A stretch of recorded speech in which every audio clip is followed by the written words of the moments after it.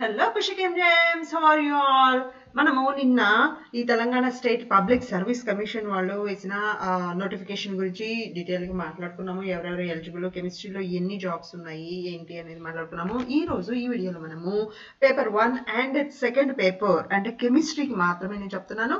Paper 1 లో ఉన్న general syllabus ఏమేమి ఉంటుంది, పేపర్ 1 కి మనము 150 మార్క్స్ కి ఎగ్జామ్ అయితే ఉంటుంది. 150 క్వశ్చన్స్ కి ఒక్కొక్క క్వశ్చన్ కి ఒక మార్క్ ఉంటుంది. అలాగే కెమిస్ట్రీ మన సబ్జెక్ట్ లో 150 క్వశ్చన్స్ కి ఒక్కొక్క క్వశ్చన్ కి 2 మార్క్స్ ఉంటాయి. సో మొత్తం 300 మార్క్స్ అయితే కెమిస్ట్రీ ఎగ్జామ్ ఉంటుంది.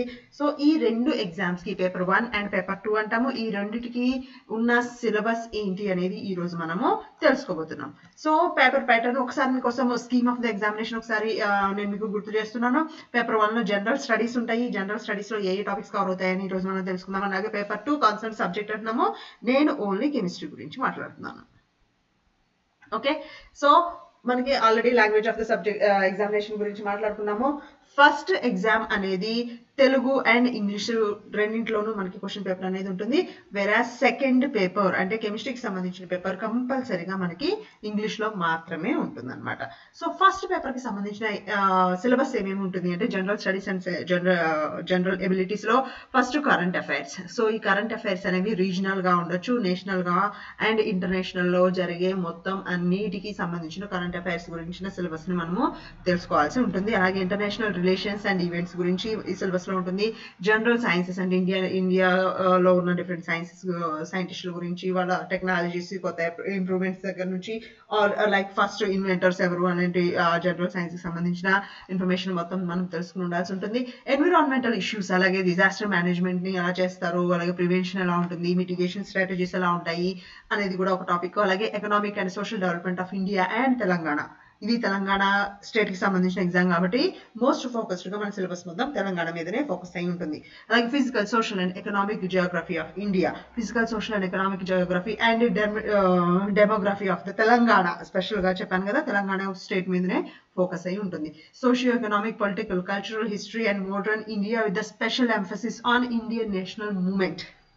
దీని గురించి కూడా మనము కొన్ని టాపిక్స్ కవర్ చేయాల్సి ఉంటుంది. దీంతో ఆగలేదు, ఇంకా ఉండింది సిలబస్. ఈ ఫస్ట్ పేపర్ కి సంబంధించి అదేంటి అంటే social economic, political, cultural, history of Telangana with special emphasis on Telangana state hood movement. So Telangana state కోసం జరిగిన మూవ్మెంట్స్ గురించి, ఆ జనరల్ హిస్టరీ ఏదైతే ఒక స్టేట్ కోసం అయితే ఉంటుందో అదంతా తెలుసుకోవాల్సి ఉంటుంది.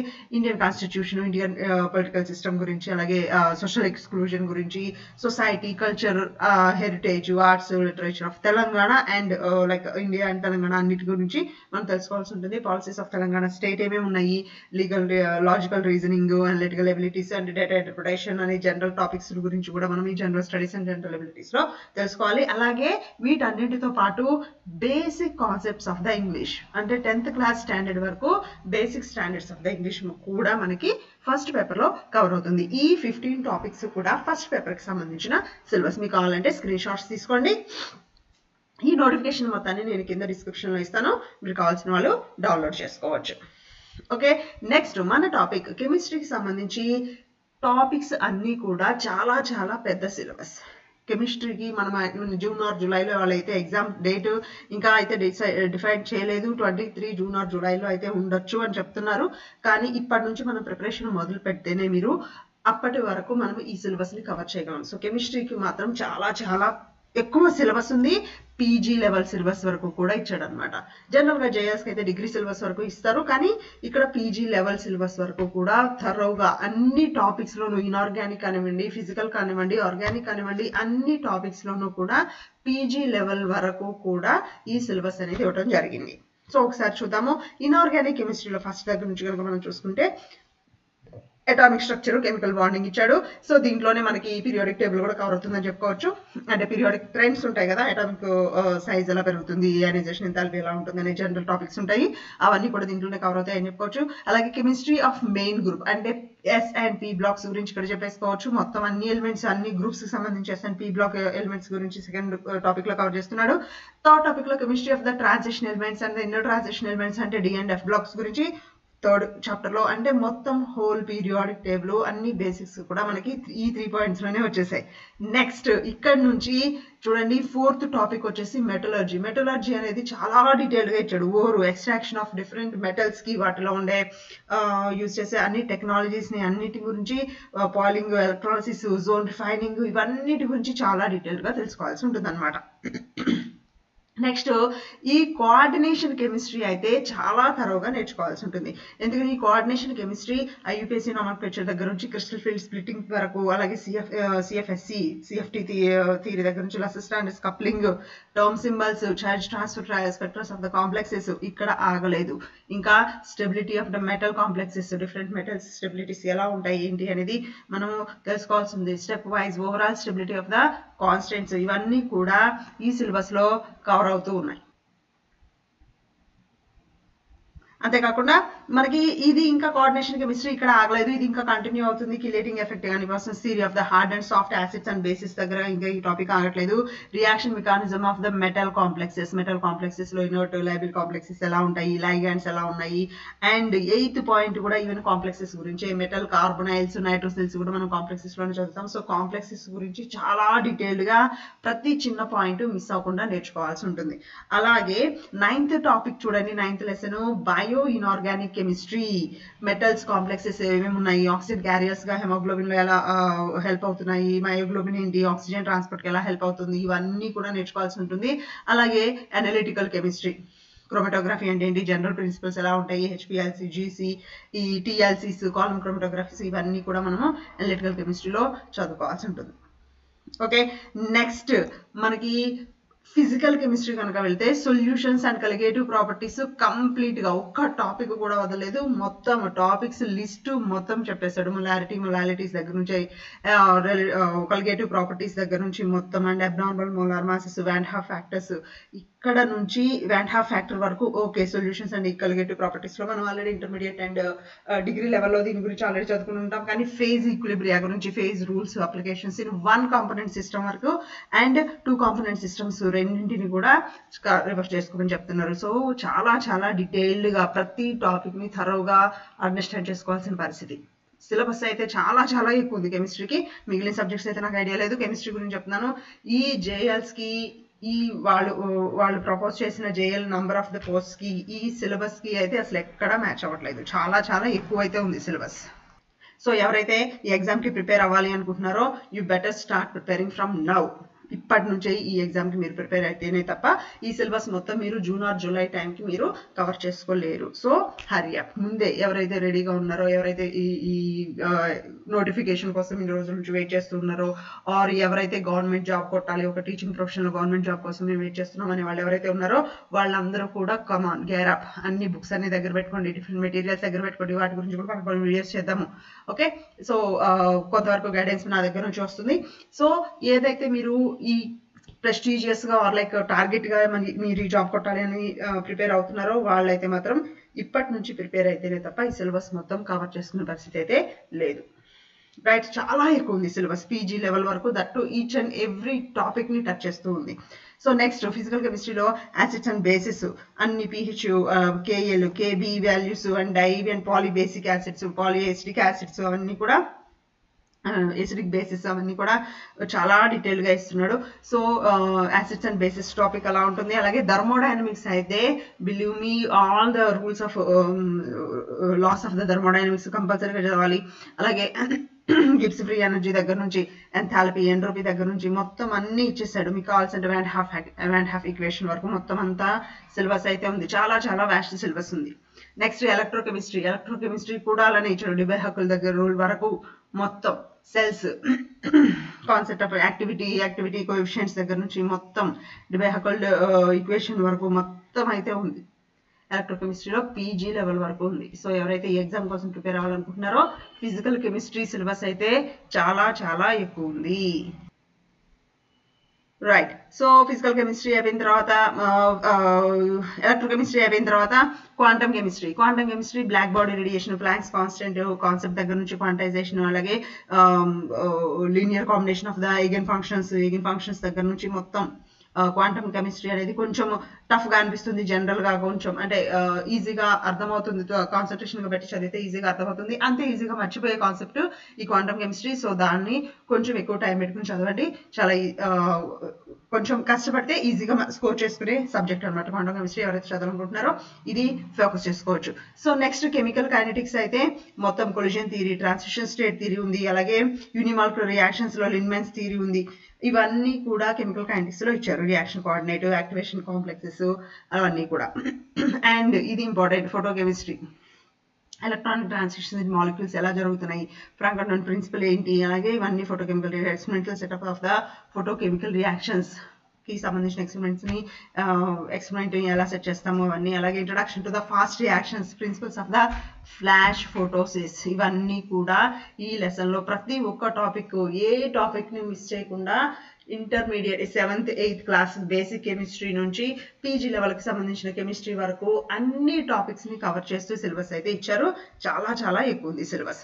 అలాగే సాలిడ్ స్టేట్ కెమిస్ట్రీ మనకి crystal lattices, Bragg's equation, బ్రావిస్ lattice, primitive unit cells, different unit cells, magnetic properties of the solids, conductors ఏంటి, సెమీ కండక్టర్స్ ఏంటి, వీటన్నింటి కూడా, అలాగే వాయిడ్స్ ఏంటి, డిఫరెంట్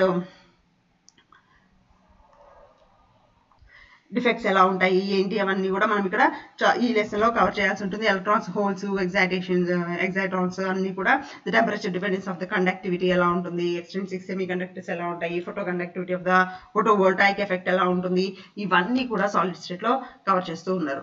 నెక్స్ట్ ఆర్గానిక్ కెమిస్ట్రీకి వచ్చేప్పటికి, organic chemistry total 7th 8th class నుంచి ఎక్కడి నుంచి అయితే మన కెమిస్ట్రీ సిలబస్ అనేది, కెమిస్ట్రీ టాపిక్ అనేది మనకి స్టార్ట్ అవుతుందో అక్కడ నుంచి పీజీ లెవెల్ వరకు ఉన్న ప్రతి కెమిస్ట్రీ టాపిక్ ని అయితే టచ్ చేశారు.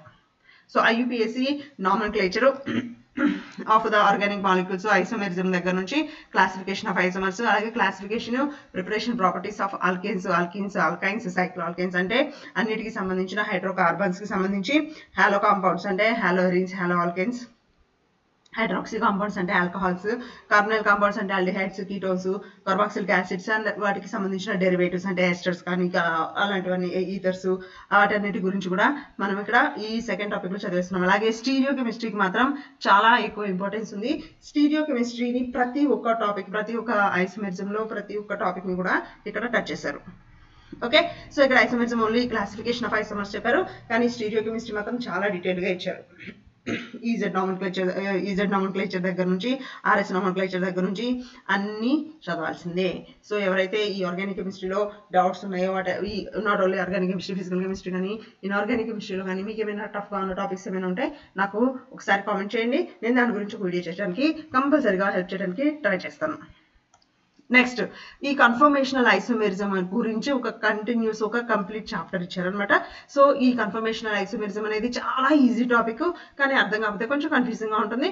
సో దాని గురించి ఒక చాప్టర్ ఇచ్చారు. అలాగే nature of the bonding in organic molecules, ఆ బాండింగ్ అనేది ఎలా ఉంటుంది ఏంటి అనేది, రెజొనెన్స్ ఎలా ఉంటుంది, హైపర్ కాంజుగేషన్ ఎలా ఉంటుంది, టాటామెరిజం అంటే ఏంటి, హకల్స్ రూల్ ఏంటి, ఈ బెంజిన్ అనేది ఎందుకు అంత చాలా ఎక్కువ స్టేబుల్, ఎరోమాటిసిటీ అంటే ఏంటి, ఇవన్నీ కూడా ఇక్కడ నేచర్ ఆఫ్ ద బాండింగ్ లో మనం చదువుకోవాల్సి ఉంటుంది. అలాగే రియాక్టివ్ ఇంటర్మీడియట్స్ ఉన్నాయి మనకి, అనియాను, క్యాటియాను, ఫ్రీ రాడికల్, కార్బాడియాను, కార్బోకేటియాన్ ఇవన్నీ. సో వాటికి స్టెబిలిటీస్ ఎలా వస్తున్నాయి, ఆ స్టెబిలిటీకి రీజన్స్ ఏంటి, వాటన్నిటి గురించి మనకు ఇక్కడ చదువుకోవాల్సి ఉంటుంది.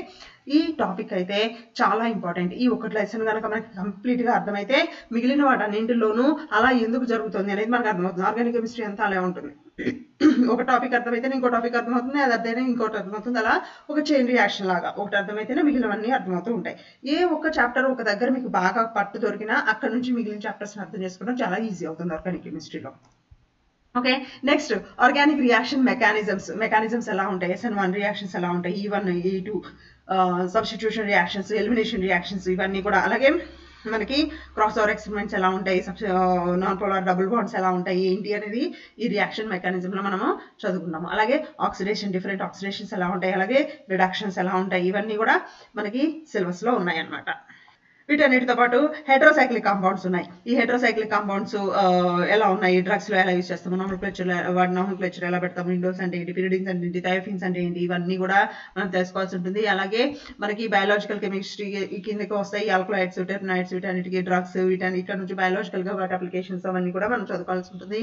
నికోటిన్స్, టెప్పిన్స్, ఆల్ఫా టైపినాల్ అంటే ఏంటి, క్యాంఫర్ అంటే ఏంటి, వాటి అప్లికేషన్స్ ఏంటి, బయాలజికల్ అప్లికేషన్స్ ఏంటి, అవన్నీ కూడా మనం ఇక్కడ చదవాల్సి ఉంటుంది. అండ్ నెక్స్ట్ టాపిక్ వచ్చేసి ఆర్గానిక్ ఫోటోసింథసిస్ అంటే లైట్ ప్రెసెన్స్ లో ఏ కెమికల్ రియాక్షన్స్ జరుగుతున్నాయి, ఎలా జరుగుతున్నాయి ఏంటి అనేది మొత్తం లెసన్ ఉంటుంది. అలాగే పెరిసైక్లిక్ రియాక్షన్స్, ఈ పెరిసైక్లిక్ రియాక్షన్స్ క్లాసిఫికేషన్స్ ఏంటి, వాటిలో ఉన్న స్టీరియో కెమిస్ట్రీ ఏంటి, వీటన్నిటికీ కూడా FMO అంటే ఏంటి, PMO అంటే ఏంటి, వీళ్ళ కొరిలేషన్ మెథడ్స్ ఎలా ఉంటాయి ఏంటి అనేది మనం ఈ టాపిక్ లో చదువుకోవాల్సి ఉంటుంది.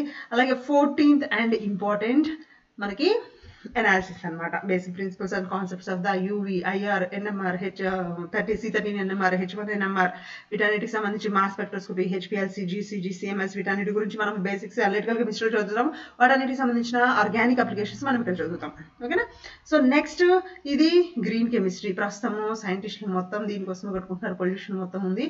సో ఆ పొల్యూషన్ పోగొట్టాలి అంటే మనం ఏ పని చేసినా సరే ఆ పని పొల్యూషన్ కి తక్కువ జరిగేలాగా, తక్కువ పొల్యూషన్ ఉండేలాగా మనం చేయాల్సి ఉంటుంది. సో దానికోసం కెమికల్ గా మనం ఏ విధంగా help చేయగలుగుతామో, impurities are like pollution అనేది తగ్గించడానికి మనం ఏ విధంగా హెల్ప్ చేయగలుగుతాం అనేది ఈ గ్రీన్ కెమిస్ట్రీలో మనం నేర్చుకుంటాము. ఇది మనకి ఈ తెలంగాణ నోటిఫికేషన్, తెలంగాణ రిలీజ్ చేసిన నోటిఫికేషన్ కి సంబంధించిన JL కి సంబంధించి పేపర్ 1 అండ్ కెమిస్ట్రీ సబ్జెక్ట్ కి సంబంధించిన సిలబస్ వివరాలు. సిలబస్ అయితే చాలా ఎక్కువ ఉంది. ఈ వీడియో కనుక మీకు నచ్చితే లైక్ చేయండి. మీ ఫ్రెండ్స్ ఎవరెవరైతే ఈ JL కోర్స్ కోసం ఇంట్రెస్ట్ గా ఉన్నారో, అప్లై చేయాలనుకుంటున్నారో వాళ్ళందరికీ ఈ సిలబస్ ని, ఈ వీడియోని అయితే షేర్ చేయండి. దీనికి సంబంధించిన నోటిఫికేషన్ నేను PDF వర్షన్ కింద డిస్క్రిప్షన్ లో యాడ్ చేస్తాను. అది డౌన్లోడ్ చేసుకోండి. ఇలాంటి వీడియోస్ ఇంకా మీకు ఏమైనా కెమిస్ట్రీ పర్టికులర్ టాపిక్స్ లో ఏదైనా డౌట్స్ ఉంటే నాకు కామెంట్స్ రూపంలో తెలియజేస్తే నేను దానికోసం ఒక వీడియో చేసి మీకోసం అప్లోడ్ చేస్తాను. అప్పటి వరకు bye. See you with another video.